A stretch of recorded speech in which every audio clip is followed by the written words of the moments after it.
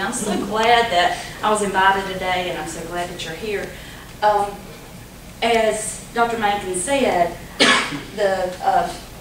you will see a couple of people before you ever see me, but what we do is teamwork, and what they do impacts what I do so that I can take care of you. I am a nurse anesthetist. I'm a nurse who does anesthesia, and the anesthesia is also a team approach. We have an anesthesiologist, a doctor who does anesthesia, and we work together. So there's usually 2 or 3 people from anesthesia that you will meet on the day of your surgery, and if you come in pre-operatively and talk, you will meet an anesthesiologist there too.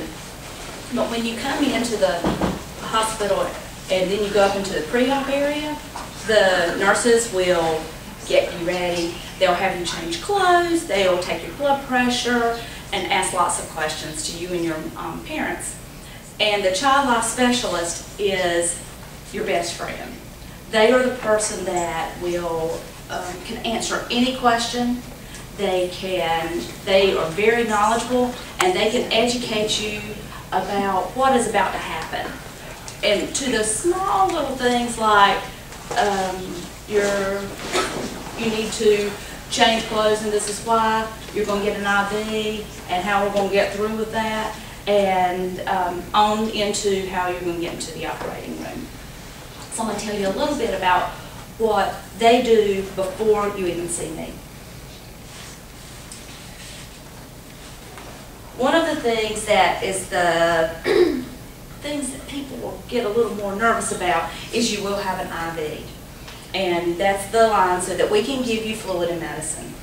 Well, before they even start bringing this thing to you, which is always very intimidating, very scary, they will put probably a little cream on your arm and cover it with a sticker, a clear sticker. Then they'll ask all those questions. This will be the nurse that does that. Then when they come and they're ready to start the IV, they'll take that cream off, and it numbs you a little bit. You can't feel quite as much there. And they will spray a really cold spray there, and that numbs that area a little more. And then they take this tiny little needle, I mean tiny, tiny, and goes into the area that's already numb and numbs you again. So it makes the IV not painful.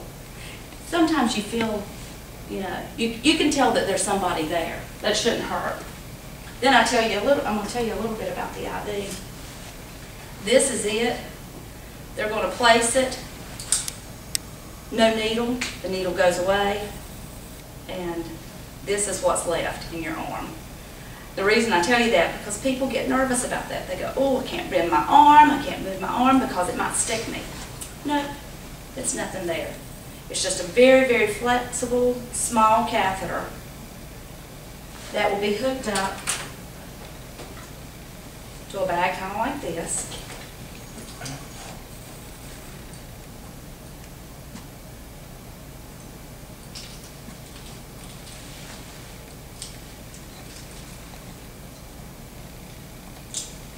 And there's your breakfast, right there.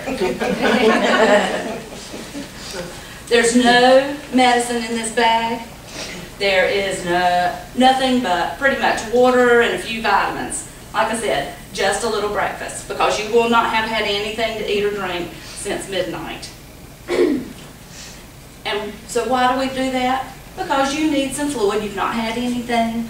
The other thing, and this is where it's important to me, and to you, and why I'm here, is this bag has these special little ports. And when you meet me, I will come to you, I will talk with you, the anesthesiologist will come and talk with you, and before we whisk you away into the operating room, and you get to wear that pretty little gown, and you get to have a pretty little hat on, I'll come to you and you'll see this, and it'll seem like, oh no, she's got a needle. No, I'll just give this. I'll have some medicine in there, and right through this little port, I'll give you medicine, and then you start getting the giggles. And I don't care if you are 2 or 102 when you get this medicine. It's kind of like, oh, okay. It's a funny little place. I call it happier to be here medicine. It makes all of us happier to be here. Moms and dads usually are the ones who need it most, but they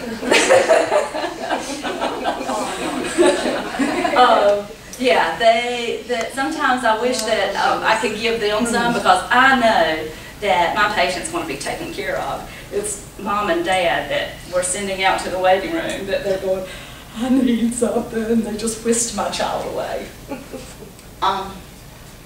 So when we get you into the operating room, and Amy and I will whisk you away to the operating room, and she'll tell a little bit about this part too.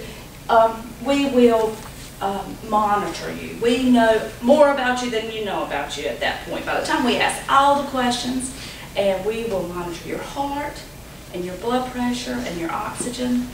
We know everything there is to know about you. We know how much medicine to give. We know how much medicine to continue to give. We're with you the whole time, and we'll give you medicine the whole time that's going to let you sleep during this whole procedure. We will put stickers on your chest that show us that you have a heart. We'll use our blood pressure cuffs. You may get those in the pre-op area. And then we have a couple of stickers that measure the oxygen in your system. All this is connected to wires, and these are taped onto your fingers, either around it like this, or some of us use these that kind of go in this direction. Many of our IVs are wrapped with all these pretty little colors. And then I'll give you more medicine straight through your IV, straight through these ports that will help you sleep. And you will be sleeping throughout the whole procedure. And one of our side effects is it can be being sick on your stomach afterwards. We'll give you medicine to help prevent that. We'll give you medicine that's going to start helping with pain control afterwards. We will give you fluid that will make so that because you haven't had anything to eat. And again, there will be somebody from anesthesia with you at all times.